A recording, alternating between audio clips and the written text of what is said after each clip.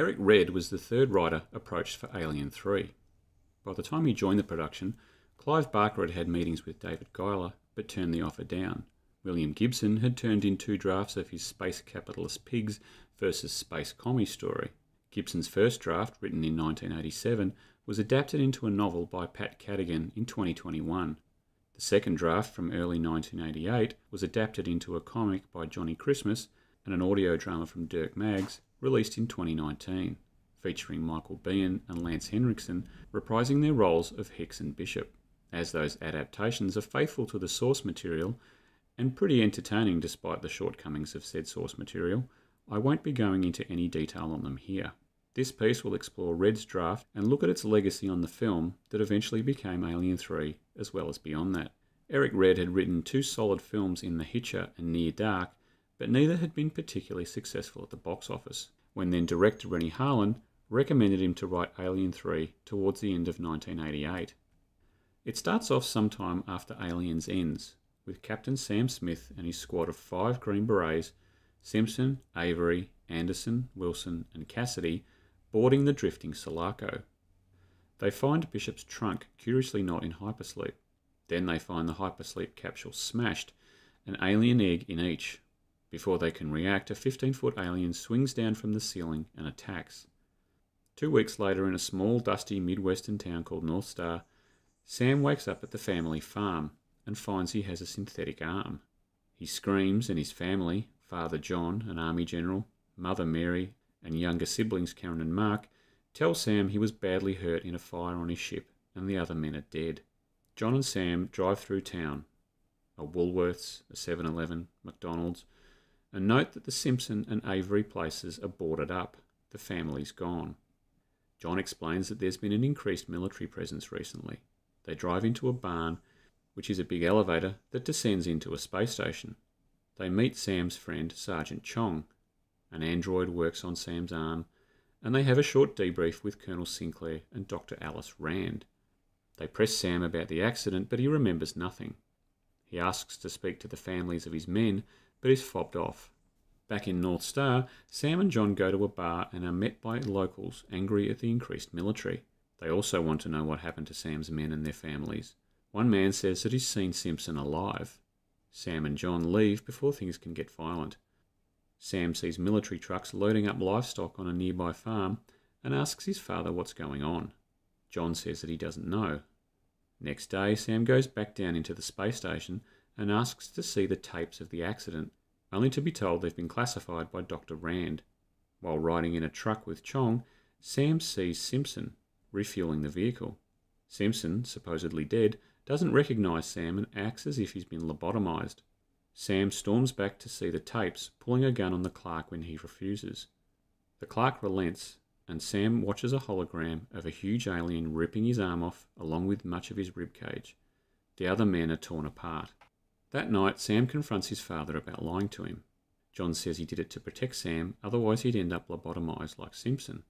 After a dejected John leaves, Sam spies pigs being loaded into an army truck over the road and sneaks aboard. The truck descends into the space station to the new military levels, Sector C. He's dumped into a dark breeding room with pigs and flicks on his lighter to see what's going on. He drops the lighter after being startled by a facehugger attached to a pig, and a fire starts in the straw on the ground. Facehuggers attack out of the flames and smoke as chestbursters emerge from pigs, dogs, cats and chickens. Sam narrowly escapes the huggers by climbing into a vent while sprinklers douse the fire. He makes his way into a locker room where a couple of scientists are indulging in some foreplay before they head to the zero-G room to continue. Sam gets out of the vent, showers and changes into a science outfit. He makes his way through the secret military science lab and sees his father voluntarily being injected with a wicked-looking hypodermic needle. Sam looks into a microscope in one lab and sees alien cells attacking and replacing red blood cells. Rand addresses some of the science team explaining what Sam just saw. She also believes they can assimilate inorganic matter, envisioning living fighter jets and tanks. They all file into another large room, Sam trying to keep a low profile. He is spotted by John and Sergeant Chong, but neither give him away. Rand addresses the gathered people as a huge alien is lowered down behind her, fully restrained. She says they've been working on a trained alien for 3 months that can be used against the Russians if need be. She releases the restraints and walks up to the alien. It kills her and starts slaughtering everyone. About 25 people make it out, including Sam. John and Chong are trapped inside. Special forces arrive and Sam takes command as ranking officer. Via security cameras they can see the alien spinning a web from dead bodies. Under one pile of bodies, John and Chong are seen alive. Sam plans to go and get them out, while others are ordered to go and get a huge construction vehicle to try and rescue everyone else. The alien, dying following breeding itself, spots the camera and destroys it with its inner jaw. Sam and some troops use a vent to get John and Chong out, as bodies of the dead are transformed into full-size aliens. Sam kills the main creature with a grenade as they escape. Meanwhile, the station personnel are evacuated to the barracks near the North Star township. Locals turn up there demanding to know what's happening. Sam and 25 Green Berets smash through the door into the hive, but find it empty with a massive acid hole in the wall. As they pull back, they find Colonel Sinclair, half transformed, and incinerate him. Aliens find and kill the scientist couple having sex in the Zero-G room. Other aliens attack Sam, John, and Chong. They have a running battle with the creatures as they burst through the ceiling and floor. Chong and his men, trapped behind a closing door, blast the aliens and acid breaches the hull, leaving them to explode from the decompression. Sam and John watch as aliens crawl out into space and up the side of the station towards the town. Sam, John, and 30 Green Berets suit up and go outside to try and kill the aliens. Carnage ensues. Aliens emerge from the elevator into North Star and disappear into the night. Sam, John, and the troops follow. Old Man Perkins is killed in a cornfield by the aliens. A clerk in a 7-Eleven is attacked. The Hansons go into the 7-Eleven as a chestburster emerges from the clerk and they're chased by facehuggers, narrowly escaping in their truck. The Terra farmers gather at the town hall to find out what's going on, and Sam shows up trying to warn them about the aliens. No one believes him till the Hansons show up, confirming the story. An alien attacks the Smith farm. Mary shoots it, but 10 more wait outside. In town, the people make ready a defence while a woman operates an old-style switchboard to contact the outlying farms. When they can't contact the Smith farm, Sam takes some men to investigate. Mary holds off the aliens at the farm with a Winchester rifle, knives, a garbage disposal, a pitchfork, and a chainsaw. They retreat to the basement as the creatures close in and are saved at the last minute by Sam. They head back to town as the military barracks is transformed into a mass of alien cocoons.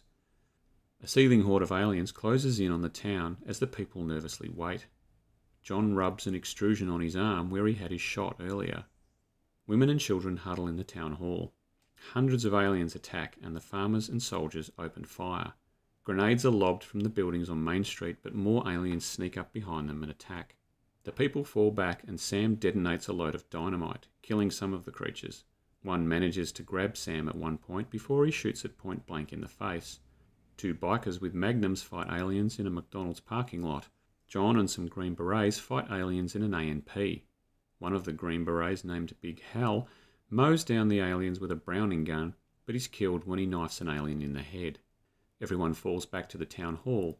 Briggs the bartender grabs some grenades and jumps into an 18-wheeler, flattening the creatures. Acid starts destroying the truck as aliens swarm over it.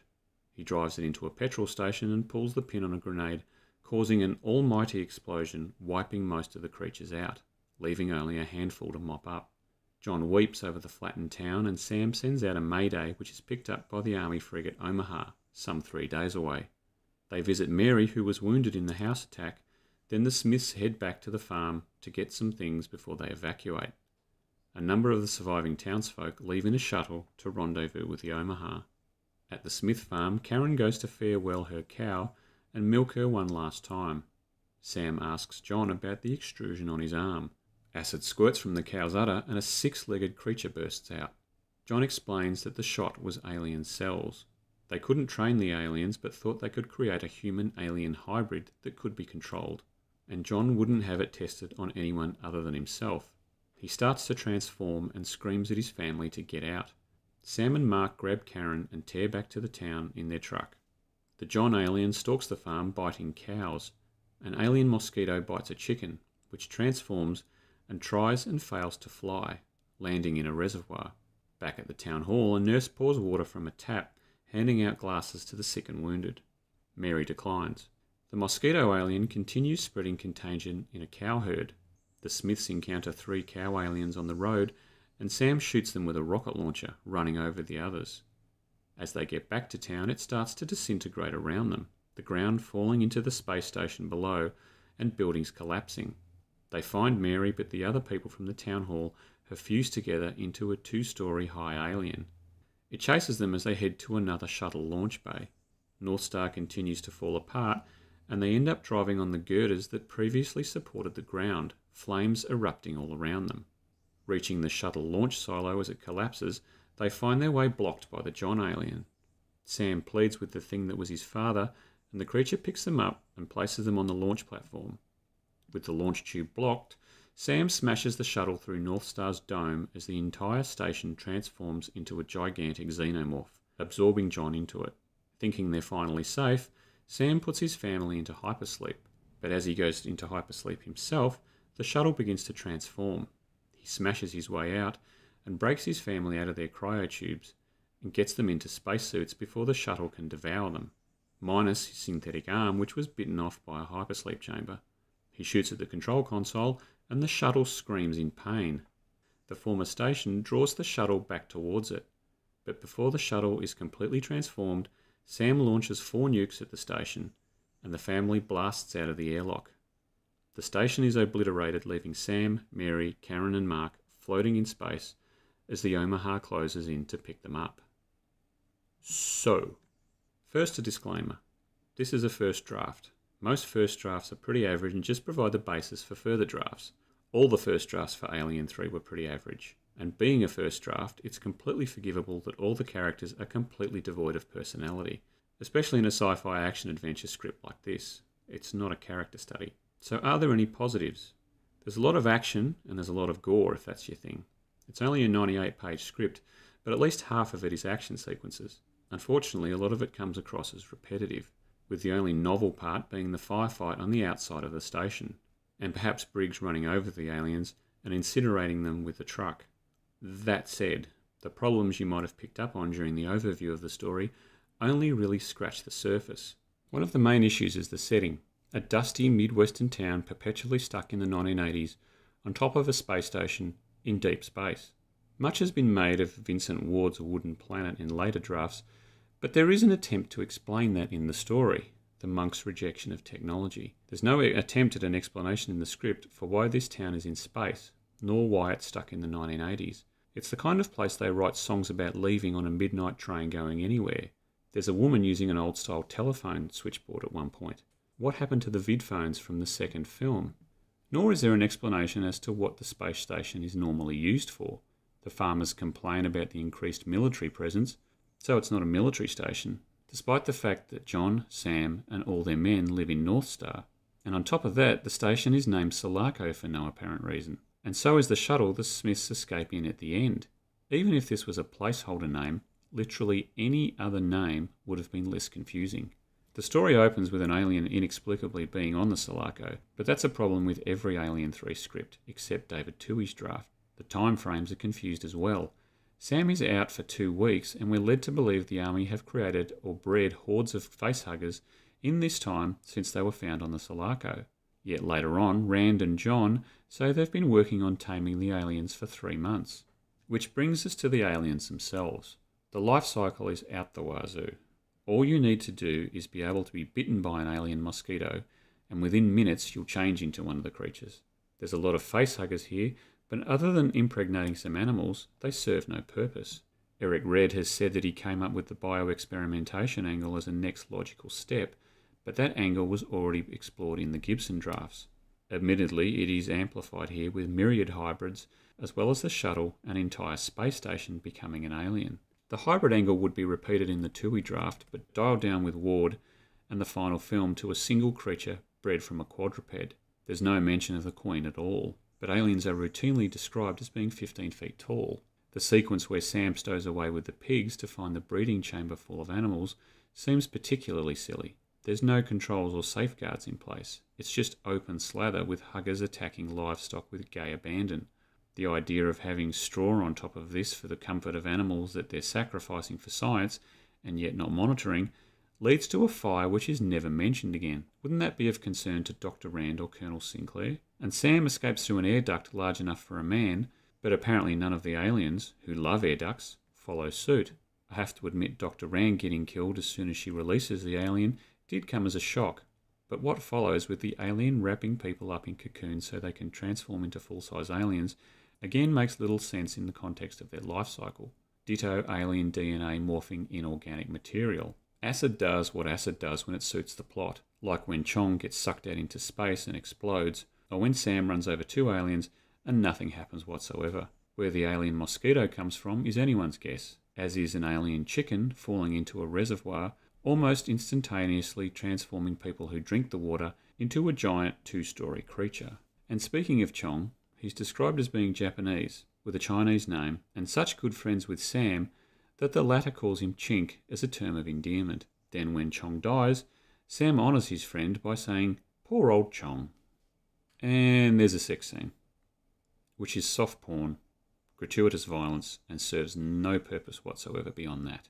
One of the participants in the sex scene, Lauren, oddly has her name changed to Terry at one point, and later Mark, very not one of the participants, is variously named John Jr., almost as if Red was having trouble keeping track of character names. The end features a shuttle that everyone had forgotten about, but would have been worth mentioning earlier so maybe some of the wounded could evacuate. And not just a shuttle, one armed with nukes that are so easy to launch it can be done using a control console that's morphing into an alien and has already been shot to bits by a guy with only one arm. And so to the legacy of the Red script. Other than the inexplicable aliens on the Sulaco and an animal hybrid, nothing survived to the final film. And while I'm not suggesting that this script was the inspiration for media that followed, the alien DNA rapidly spreading around creating monsters isn't miles away from Prometheus or Covenant, the alien mosquito also being similar to David's genetic shock troops. Human-alien hybrids appeared in the original Colonial Marines comics from Dark Horse, as did a huge alien space station, though in that case it was just hive material rather than a living entity. We had a huge variety of animal-alien hybrids from Kenner, though sadly no chickens. Though speaking of chickens, one appears on the cover of Aliens number 8 from Marvel, as aliens run loose in an agricultural colony. Farm animals as hosts would be revisited in Vincent Ward's script, and even in the original cut of the final film, before the ox was changed to a dog. The Aliens Earth Angel comic features an attack on small-town USA, complete with bikers. There's also a scene of Sam watching a video feed of the alien cocooning victims, only for it to smash the camera on the other end with its inner jaw, same as what happens in Covenant. The aliens being tamed for military purposes was explored in comics such as Labyrinth, Rogue, as well as Alien Resurrection, and a number of video games. The name Eric was used in the final film for one of the characters, along with William, Vincent, David, and Lawrence. Eric Red, who turned in the script on February 7, 1989, defended it at the time, largely blaming issues on David Giler and Walter Hill's lack of direction, but would later completely disown the script, saying it was the rushed result of a number of story conferences and interference, and was ultimately utter crap. Needless to say, everyone at Brandywine and Fox agreed, and Rennie Harlan, frustrated by the lack of progress, walked from the project. He would go on to direct Die Hard 2, Cliffhanger, The Long Kiss Goodnight, and Deep Blue Sea. Eric Red worked solidly through the 1990s as a writer and director. David Giler, Walter Hill, and Gordon Carroll had now spent a great deal of Fox's money on 2 writers and a director for over a year, and still had nothing to show for it.